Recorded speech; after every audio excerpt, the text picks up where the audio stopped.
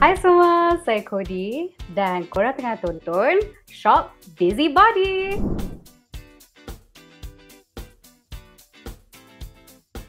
Wow, sebenarnya Khodi start perform dekat gig, open mic Khodi umur 13 tahun. Time tu Khodi jamming dengan my brothers je. And how I really started was Khodi mula tulis lagu sendiri lah. Alhamdulillah, ada a few yang dah keluar sekarang ni. Lagu recently yang Khodi release, Dia Bagiku, Khodi tulis all of myself. So sebenarnya along the way Khodi belajar lah dengan semua orang yang Khodi kenal.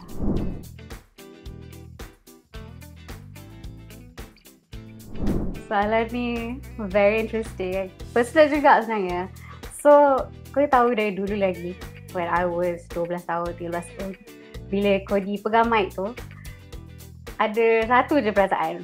Memang untuk nak perform, nak express myself, nak hiburkan orang. So, sampailah sekarang Khodi pegang mic, Khodi tak ada niat yang lain. Khodi memang enjoy what I'm doing, enjoy performing, enjoy singing. So,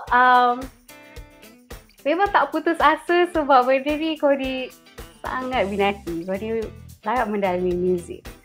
And Khodi pun sekarang ni tengah belajar di Asmara, ambil kelas muzik.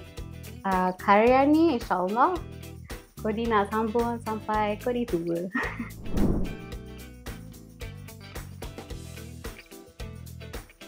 I'm still young, 20 tahun.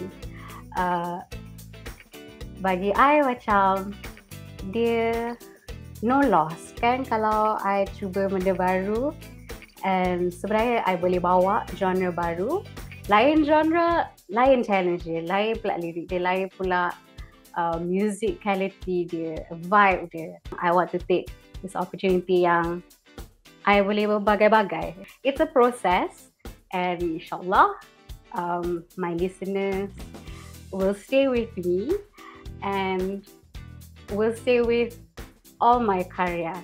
Macam tu.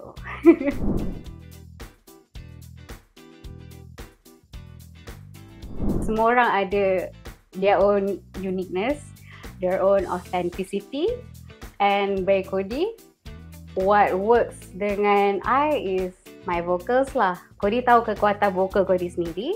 Dan dari situ, saya bermainlah dengan muzik yang kena dengan vokal saya.